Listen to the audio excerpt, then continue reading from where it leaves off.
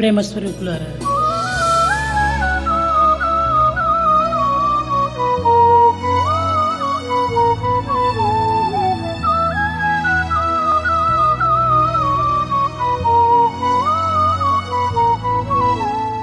దాన్ని ఆంగ్ల భాషలో ఫాదర్ అనేది. In English, the equivalent is father. భ్రాతృ అనేటువంటిది ఉంటుంది, brother. In Sanskrit, there is a word called radhu or brother. Potter అని Latin language. In Latin language, it is called pater. ఇది ఆంగ్ల భాషలో brother. In English, it is called brother. బిడ్డకు For a change, తుహిత్రి అంటారు. in Sanskrit, it is called Louis. ఇంకా Latin భాష లోపల leader అంటారు. In Latin language, it is called vicar. దీన్ని ఇంగ్లీష్ లో డాటర్ అంటారు. In English, the equivalent is daughter. ఈ విధంగా మనం ఒక్కొక్క పదములను కూడా మనం చక్కగా అధ్యయనం చేసినప్పుడు ఈ ఆంగ్ల భాష కేవలం ఒక విషయం అంటే, If you carefully examine the languages and their origin, Latin భాష తల్లి వంటిది, English language is like a daughter, and సంస్కృత భాష గ్రాండ్ వంటిది. Latin is mother, and Sanskrit is like ఈ grandmother. గ్రాండ్ మదరే లేకపోతే డాటర్స్ అనేటువంటి ఉండడానికి వీలులేదు. If there is no grandmother, there cannot be mother at all. ఈ విధంగా అన్ని భాషలకు మాతృస్థానంలో ఉంటున్నటువంటిది పవిత్రమైన సంస్కృత భాష. Sanskrit thus occupies the position of mother for all languages. రూస్ దేశం యొక్క మహా పండితుడు,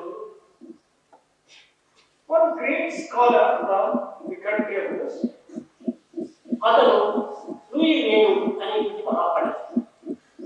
he is a great scholar by name Louis. ఇతను అనేక సంవత్సరాలు భారతదేశంలో సంస్కృత భాష మీద పరిశోధన చదువుతూ వచ్చాడు. He came to Bharat and conducted research for a number of years. కానీ కట్టగడపడు తన దేశంలో వెళ్ళిపోయే సమయం లోపల When he was about to return to his country, అతన్ని వీడ్కోలు చేసే నిమిత్తమే భారతీయ అధ్యాపకులు, విద్యార్థులు కూడా స్టీమర్ వరకు వెళ్ళారు. the students and the teachers of Bharat went to the steamer to give a send-off to him. ఈ లూయి వేణు నుండి చాలా బాధపడ్డారు, కంటి నీళ్లు కార్చారు. He was very much moved and he shed tears in order to, he was not in a position to walk or Bharat. తదుపరి తాను ఏదో విధంగా దాన్ని సవరించుకొని చెప్తున్నాడు, నేను భారతదేశాన్ని వెళ్ళడం చాలా కష్టంగా వదులుతున్నాను. He controlled his tears somehow and then he said, well, with a great difficulty I am leaving Bharat. అమృతమైనటువంటి యొక్క ఈ సంస్కృత భాషను భారతీయులే మృత భాషగా భావిస్తున్నారు. Bharatiya themselves are considering this mortal language Sanskrit as a dead language. విద్యా సమర్థులందరూ విద్యావంతులు కూడా ఈ సంస్కృతమును అభ్యసించడానికి తగిన కృషి చేయడం లేదు. Even the educated ones are not making any effort to learn and introduce Sanskrit. ఇది అమృతమైనటువంటి సంస్కృత భాషను చక్కగా నేర్చుకొని దీన్ని అనుభవించడం తగినటువంటి ప్రయత్నం చేయడం లేదు భారతీయులు. ఎందుకంటే భారతీయులు మనకుండా అని బాధపడ్డారు. What great misfortune can there be? Damn Bharatiyas not getting the benefit of Sanskrit language in spite of it being so close to them. ఇదే భాష యొక్క ప్రభావాన్ని మేధకులను కూడా అనేక రకాలుగా పరిశోధన చేస్తూ వచ్చాడు. Max Muller also has conducted research in a number of ways into Sanskrit language. ఈ పదములకు మూలాధారం ఏంటి? What is the root word for all these words? ఒక పదం చూచాడు. He took a particular word and examined it. సాయకళ అని ఒక పదము. సాయకళ. There is a word called sarika. ఇది సంస్కృత భాష యొక్క మూలపదం. This has its root word in Sanskrit. అయం, కలై, తస్మా అనేటువంటి ఒక ధాతు నుండి పుట్టినటువంటిది. This has taken its birth from the word అయం కల సమేతం. ఈ అయత్కళ అనేటువంటి ఇనుప ముక్కలతో చేయబడినటువంటిది దీనికి అర్థం. The meaning of it is that it is made up of pieces of iron. సాయకల అనేటువంటి పదము ఈ లాటిన్ భాషలో కూడా సాయకల్ అని వచ్చింది. దీనిని ఇంగ్లీష్ భాషలో సైకల్ అని వచ్చింది. Cycle in Sanskrit has become cycle in Latin and cycle. Cycle అనేటువంటి పదము సాయకల అనేటువంటి సంస్కృత పదము నుండి ఏర్పడింది. The word cycle has originated from the Sanskrit word cycle. ఫలవర అని ఇంకో పదం. There is one more word. అనగా ఈ పదములకు పూర్వంగా ఉండేటువంటి స్వరూపాన్ని ఫలకర అన్నారు. This falakala is the earlier stage of a fruit. అయితే ఈ ఫలములకు పూర్వం ఉండేటువంటిది ఏమిటి? What పువ్వు. is that stage before it has become a fruit? That stage is flower stage. ఫలం అనేటువంటి దాన్ని ఫ్లవర్ అనేటువంటి ఒక పదంగా ఉపయోగపడుతూ వచ్చారు ఆంగ్లేయులు.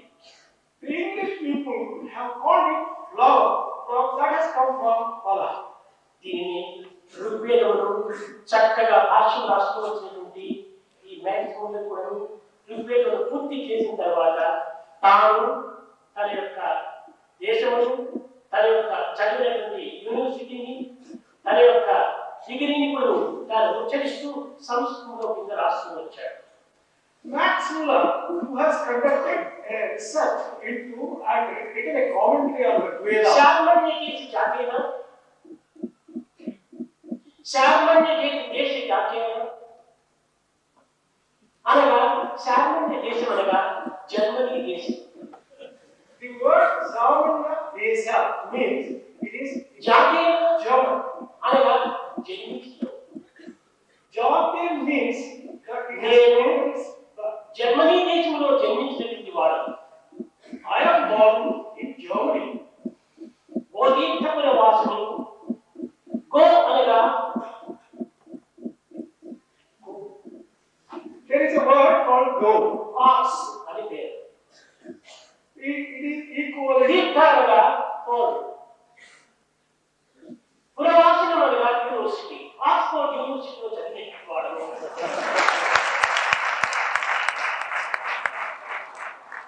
I have been educated in the University of Oxford. That is the meaning. Max Muller బట్టేనా అతని పేరు మ్యాక్స్ ముల్లర్ అనేటువంటి వాడు. He has then described himself as Max Muller has written. భాష్యంగా శోధితం, దీన్ని భాష్యంగా శోధించి లిఖించినటువంటి వాడు అని తన పేరు చక్కగా సంస్కృత భాషలో లిఖించాడు. He described what he has done by way of a commentary in Sanskrit language, and he has written that commentary. విదేశీయులైనటువంటి వారు, విజ్ఞానవంతులైనటువంటి వారు, ఇతర దేశీయులు ఈ సంస్కృత భాషకు ఇంత విలువ ఇస్తుండగా భారతీయులు దీన్ని విలువ అది చాలా విచారకరంగా ఉంది. When so many foreigners, great scientists themselves give such respect and regard for Sanskrit, if Bharatiyas themselves are not able to show respect to language, it is great misfortune. మన సంస్కృతి అంతా ఇప్పుడు ఈ సంస్కృతం నుండి ఆవిర్భవించినటువంటి. Our entire culture has taken its birth from Sanskrit language. సంస్కృతి అనగా పవిత్రను భావించినటువంటి. The word Sanskriti means it can make దేశం యొక్క శ్రేష్ఠను కోరేటువంటిది. the one which aspires for the వ్యక్తి well-being. సమాజం యొక్క ఉన్నత స్థాయిని ఆశించేటువంటిది.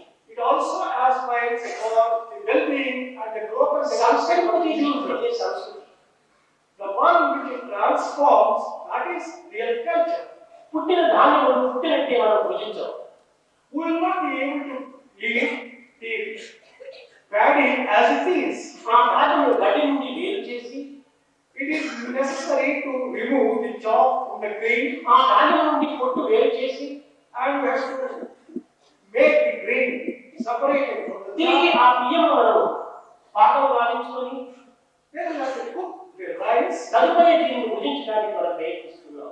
Only then we make effort to partake it. కనుక గడ్డి నుండి వేరు చేయడము, పొట్టు నుండి వేరు చేయడము, దీన్ని సంస్కరింపజేసుకోవడము, ఇవన్నీ దీనికి ఒక సంస్కృతి అని పేరు. That kind of processing and taking the అనగా grain, దోషములను దూరం చేసి గుణములను పోషించుకోవడమే సంస్కృతం. removing the defects and developing good qualities is the real meaning of दोष निवृत्ति culture. गुण प्राप्ति संस्कृति.